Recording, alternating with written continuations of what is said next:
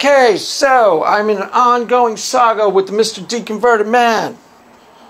And we had round 2 of said saga where he posted another video where he responded to my video. And I watched it and I told him, your video is disingenuous. And you said to me, no, it's not. Far wiser response, Deconverted Man, to be quite honest with you, would have been, how is it disingenuous, Craig? Not, no, it's not. I wouldn't have said it if it wasn't. Honestly, I would never, anybody, just so you know going forward, any of you out there, if I tell you something's disingenuous, I'm not saying it unless I really think it is. So the far wiser response to me would have been, how is it disingenuous? So let me explain how it's disingenuous. Okay. In the video, that is the response to me, you use 2 words. You use the word evidence and you use the word proof. Do you hear that? Evidence and proof. Those are different words, Deconverted Man, and they mean different things.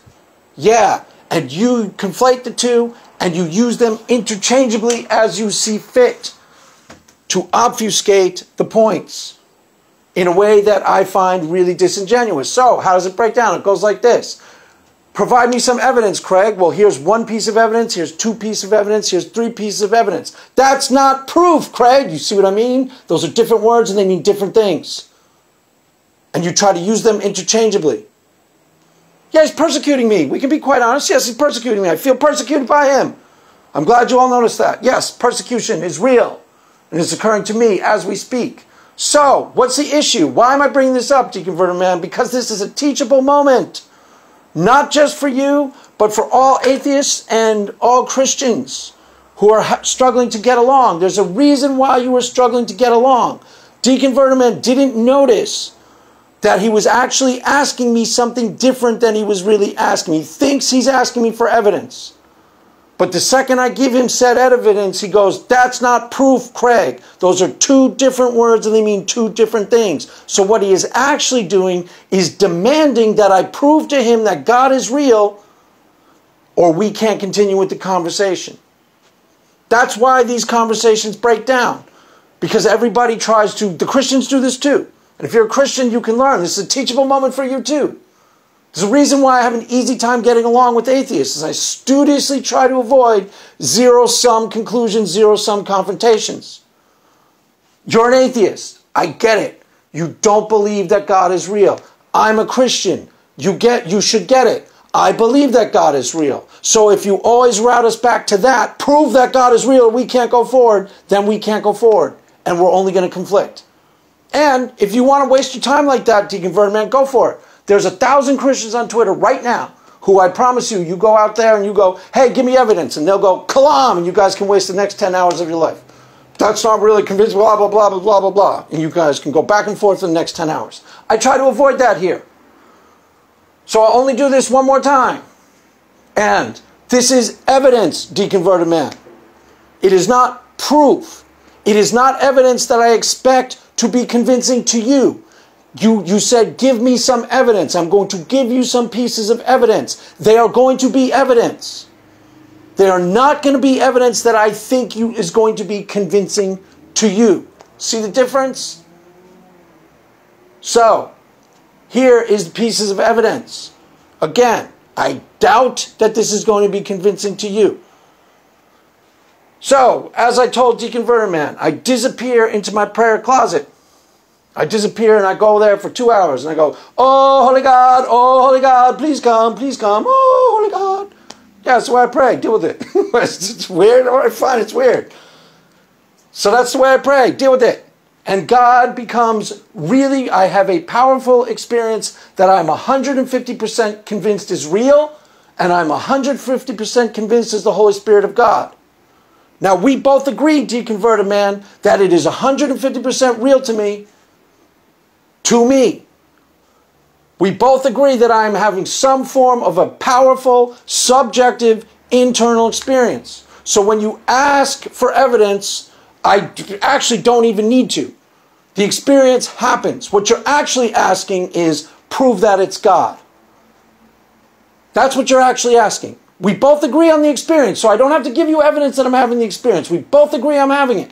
And we both agree that it's real to me. So why are you asking me for evidence? Because you are demanding that I prove to you that it's God. Draw your own conclusions. Here's 2 pieces of evidence that it's the Holy Spirit of God. And I don't expect this to be convincing to you. You're an atheist. It's going to take a lot for you to believe that that's actually God. That isn't up to me. And that's not my agenda to prove it to you. So, here's 2 pieces of evidence. Deal with them as you will. 1, I go into my prayer closet. I have a powerful subjective internal experience of this. Deconverted and myself are both in agreement, lockstep so far. In my book, in my room, Deconverted Man, as we speak, there are at least 50 books. These books have material substance. What do you mean, Craig? I mean, they've been written and they're real. I'm not praying to make them. I'm not praying that they're there. They're there and they're real and they have material substance. I didn't write any of them. Some of them were written before I was born. They describe the same experience that I'm having almost to a T. And they tell me that it's the Holy Spirit of God. That's 1 piece of evidence. And that's evidence, dude. You could say that's not evidence that convinces me, Craig. I didn't expect it to be, but that's evidence. Period. Full stop. Here's another piece of evidence. 250 people in the LA area I can call up right now, today. And I say, hey, I'm having this really powerful subjective internal experience. You ever have that? They go, yeah, I have identical experiences, Craig. Really? Yes. That's the Holy Spirit of God. That's another piece of evidence, the Holy Spirit of God. Those are both pieces of evidence. To me, those are powerfully compelling pieces of evidence. I don't expect them to convince you. But those are evidence, dude. I'm not praying to create either of those 2 things. They exist in the real world and they confirm my own experience and they are outside of me. So, moving right along to the next leg of the argument, because as I said, how I preface this whole thing, I'm not sure that it matters if it's external to me. But you didn't even let me get there. Why? Because you want to route me back to prove that it's really God. That's what you're actually saying. Prove that it's really God. I can't. But I gave you 2 pieces of evidence. Now here's the beautiful part, Deconverted Man, why we never have to talk about it again. Because if you say there's no way on earth that's the Holy Spirit of God, no way, no way, no way, guess what you've done? Everybody, this is a beautiful thing, hallelujah, you have done it. You have shifted the burden of proof back to yourself. Great. Yes, you have. Come up with the better explanation. That's fine. I don't expect you to believe me. As I've said 1,000 times, I'm not demanding that you believe me, which means you should stop demanding that I prove it to you. But you say there's no way that's the Holy Spirit of God, that's not good enough evidence? Excellent. Come up with the better explanation. I'll wait. Come up with a better explanation. Because you've shifted the burden of proof back to yourself. Honestly. So, now, let's move on. Now that we've got that out of the way.